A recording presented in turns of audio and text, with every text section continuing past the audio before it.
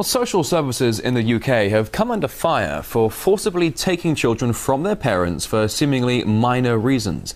Care workers insist they are always putting the best interests of the children first, but families say they're needlessly broken up, and critics claim the system is all wrong. It's a process that's shrouded in secrecy by the law, and social services refuse to discuss individual cases.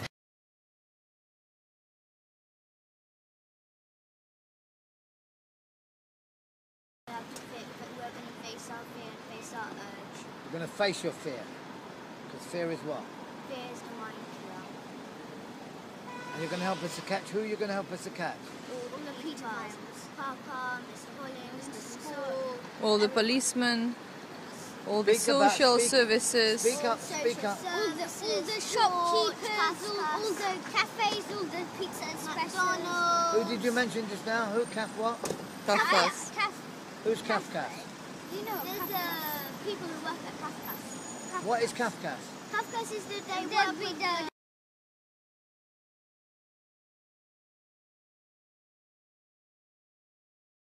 They're for children. They work with the social services. And what did they do to you? They do sex. They touch each other. They touch me and Gabriel. They're plastic willies. And they stick it in our bottom.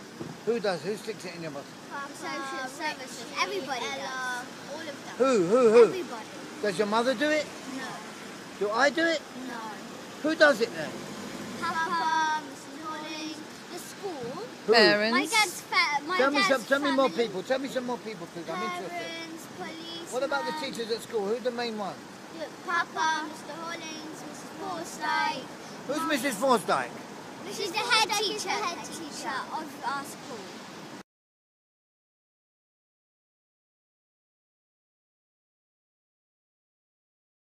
What happens in the church? And we do baby sacrifice and eat the baby.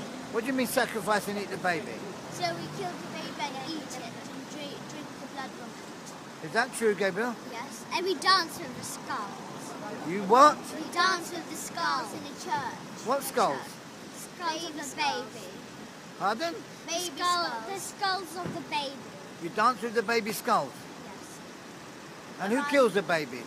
Papa, me, Elisa. Who kills the babies? Papa. And what, he gets you to help him? Yes. Shoot. So he tells us to hold the hand with a knife, and then he holds his hand on our hand, so then he cuts the baby's head off. And then he puts it upside down, and then we drain the blood. And then what they do? And then we cook it, and then we drink the blood, and then after we go and dance with the skulls.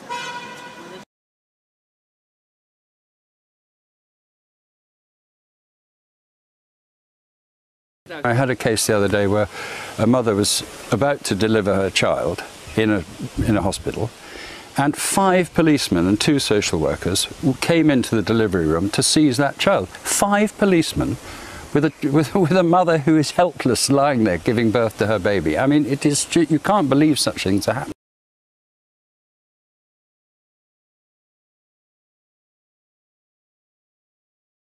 Christopher Booker says there are hundreds, possibly thousands of cases a year in which children are wrongly taken, and he's suspicious about the motives. There are around 60,000 children in care in the UK.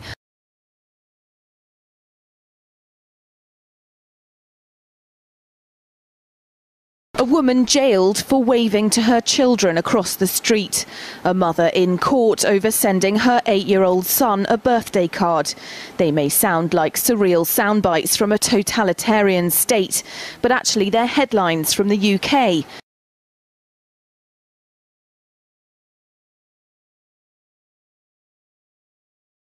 There is a very considerable amount of money to be made for if you're an adoptive parent. You take in one of these children, or you're a foster carer, you can get £400 a week for each child, which is, if you have 2 or 3 adopted children, it's a hell of a lot of money.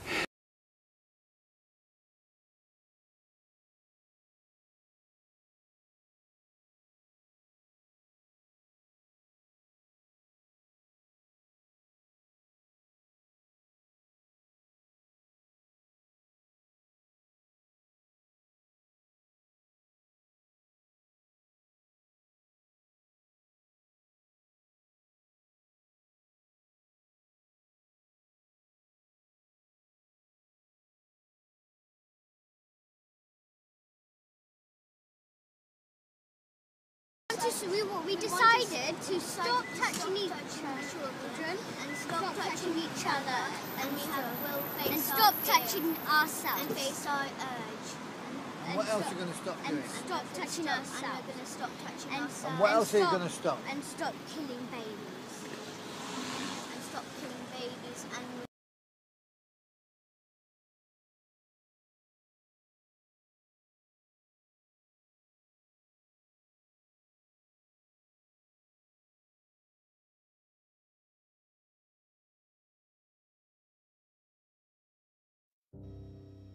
A government file has emerged containing further potential allegations of abuse. Dealing with unnatural sexual behaviour at the top of government. Any allegations in relation to that file will be passed to the police. The demands for transparency have again reached the House of Commons.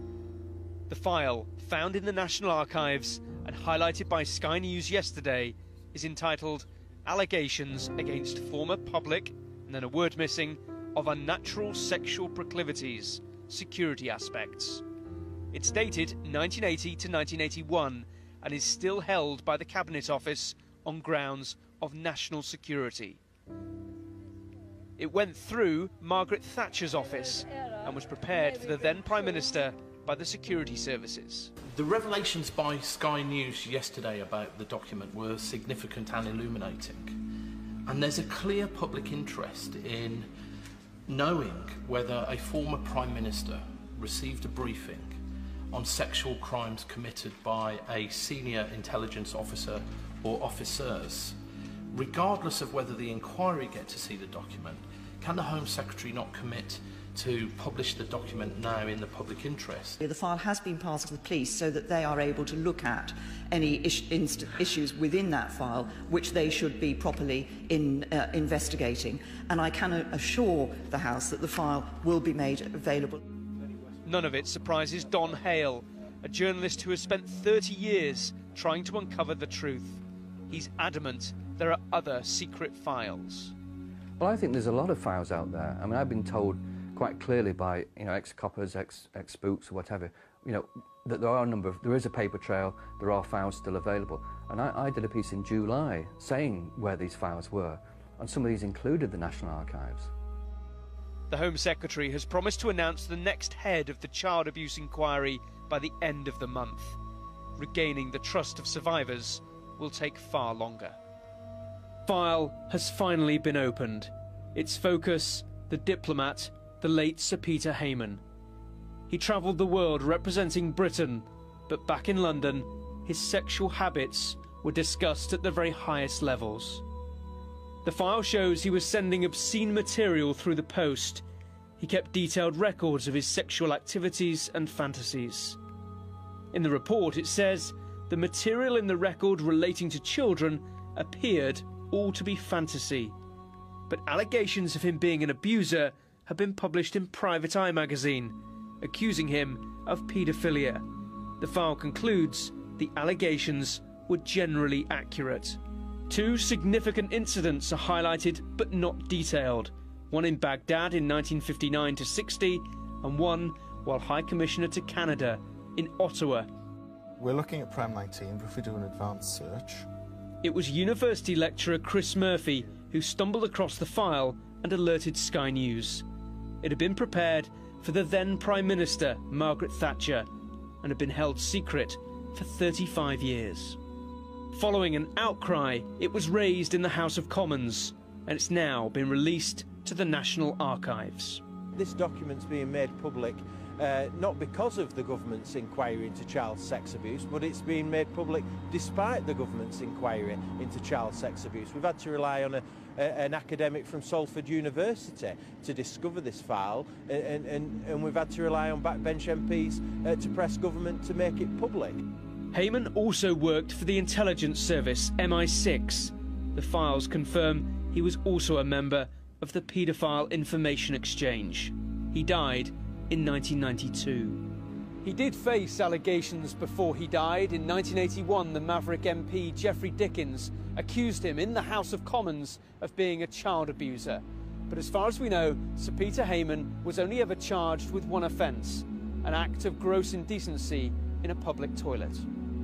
The file also reveals the air of panic within Thatcher's government about how they should handle the Hayman matter, as she described it in this letter. A secret briefing note is also in the file. It explicitly says that the line to take is that there has been no cover-up. The documents show the British establishment hard at work, ensuring they protect themselves. It's telling that there is no consideration of any potential victims. But the Westminster of the 1980s was a place where secrets could be buried. Unravelling it all is a slow process, and the Hayman file is just one part of it.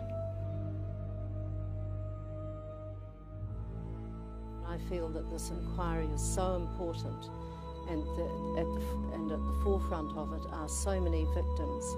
My message to the survivors is that I have committed to undertake this inquiry, that it will be robust, that it will be independent, and that I will work in a timely way. As soon as she moves to London, she'll have to start delivering on the British government's promises on child abuse. I am now more determined than ever to expose the people behind these despicable crimes and the people in institutions that knew about abuse but didn't act, that failed to help when it was their duty, sometimes their very purpose, to do so. She knows the inquiry could unravel an alleged paedophile network operating in Westminster in the 1970s and 80s. That's why both Baroness Butler-Sloss and Fiona Woolf had to step aside. They were too close to the British establishment.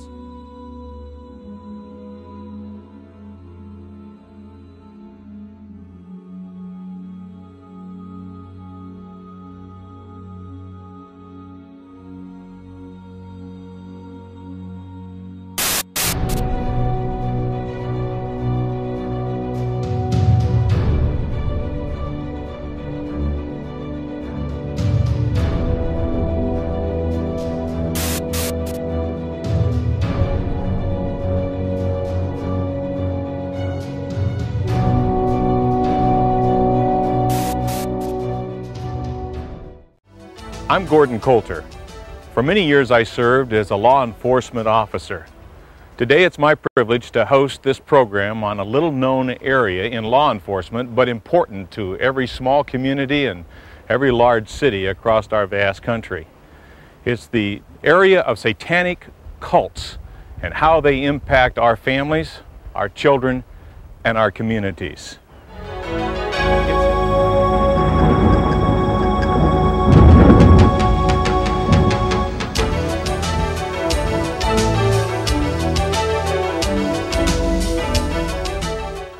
In investigating homicides, there are some very obvious ritualistic markings that will appear on a body that is the result of satanic killings. But some of the markings are a little more subtle. And so what we're going to do is give you an illustration of this on our model and also retrace some of the markings that were in the St. Joseph's case.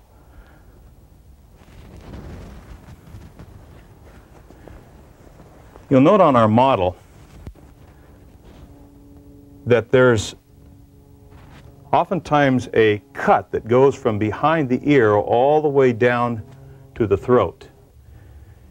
You'll also notice that on the carotid, this right here would be cut where the blood would have been drained, and oftentimes there's wax laid on it to cover it up afterwards, after the body has deceased.